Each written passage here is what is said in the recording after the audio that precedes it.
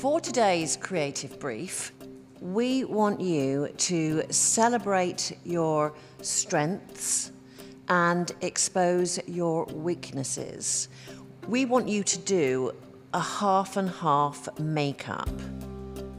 And this week, there are no models. Your face is your canvas. You have 2.5 hours, and your time starts now.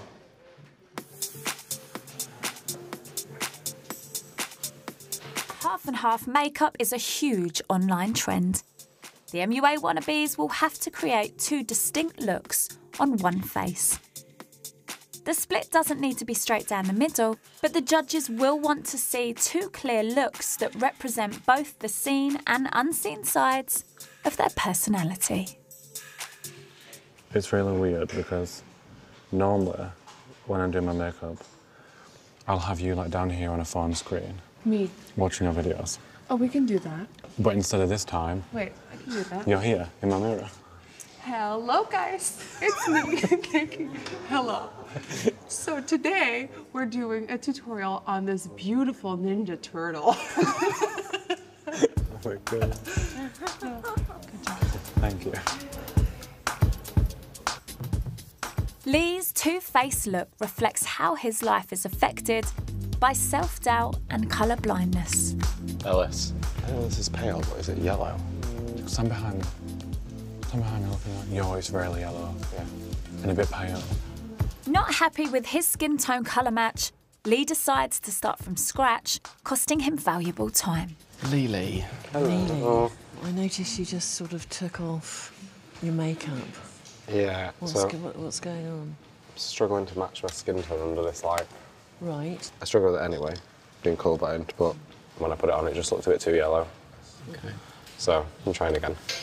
So, what colours can't you see? I struggle with red, is the biggest, so anything with red in, so brown and green look the same, blue and purple look the same, but skin tones is the hardest for me. Because the nuances are so minute, but it can make such a big difference if you get it wrong. Yeah. Good luck. Can't wait to see it.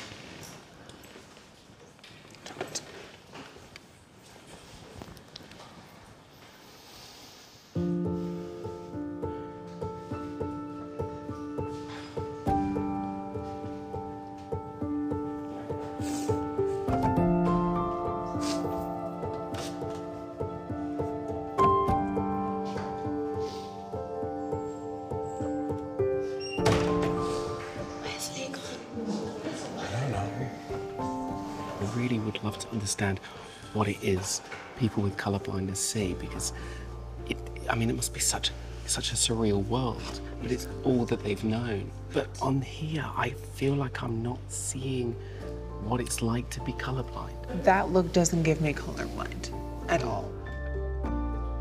MUAs, you are halfway through.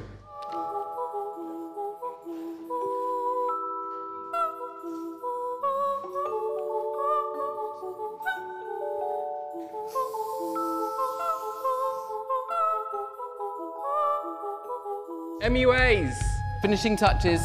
Oh.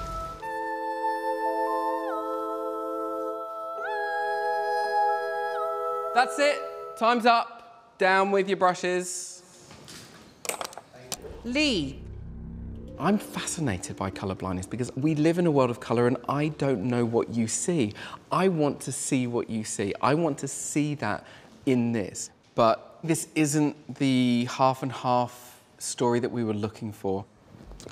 I love how it's becoming veiny and part of the skin here. And then I'm like, why didn't you implement that here? What's happening here, you know? So the idea is there, but you just gotta take it up a notch to let everyone see it.